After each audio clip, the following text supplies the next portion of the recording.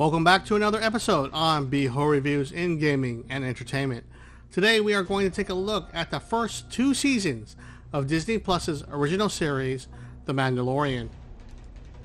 Being on the fence with recent Star Wars films not doing too well in advancing the brand forward, with the exception of Rogue One, A Star Wars Story, which happens to be my absolute favorite Star Wars film to date, the brand has come with extreme prejudice for not being Star Wars and being Star Wars too much. I finally took the plunge and got a free month of Disney Plus to test out the channel and of course binge watch The Mandalorian in a month. Being a huge Boba Fett fan due to his look, badass personality, and being a bounty hunter period always had a place in my heart, even though my fascination with Star Wars wasn't the best. It took me literally 2 days to finish the series. The Mandalorian was produced by Lucasfilm and released by Disney Platform Distribution to be streamed on Disney Plus from 2019 and 2020 for seasons 1 and 2. The series is a space western live-action series that surrounds itself with the main protagonist, the Mandalorian, who goes by Mando. The story is written fantastically as it delves into the Mandalorians, their home planet, their creed, and much more than ever thought in the Star Wars universe. The show places a huge emphasis on character development in Season 1 as Mando meets new characters as he travels with Baby Yoda, who also steals the show on comedic scenes. I loved how each character that is introduced has a profound meaning to the character and throughout the season as Mando needs to make hard decisions. Ultimately, what he chooses to do will follow him and have rewards or consequences later that make the viewer pay that much more attention to the storyline in each episode.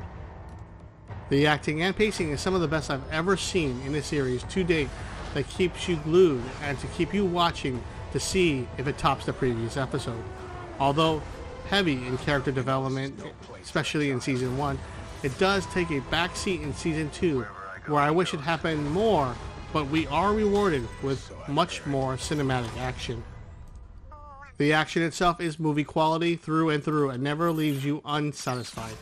There is more in Season 2 than in Season 1 due to plot and characters primarily being set in Season 1, but I'm never going to argue with fantastic actions on screen. What they have done here is actually made a great sci-fi space western at its best. This show has a dark, gritty tone, but still gives you the good overcomes evil bit through the series. Mando needs to do something, and he's always caught helping others in the process. Doing so, he creates friends, allies, and enemies that just make the series stronger. This doesn't feel like a Star Wars branded show. Even if you took away the Star Wars brand and replaced all of it with different names, the show would still be a success as one of the best sci-fi series told to date. The Mandalorian gets a 9.0 out of 10 for its storytelling, pacing, action, character development, and well, its overall presentation. Add in Baby Yoda for comical purposes and you're golden. That's it for me on this look at The Mandalorian Season 1 and 2. Please like and subscribe if you like my videos. Beho out and Greg. Take us out of here, and I will see you all next upload. He didn't kill your brother. I did.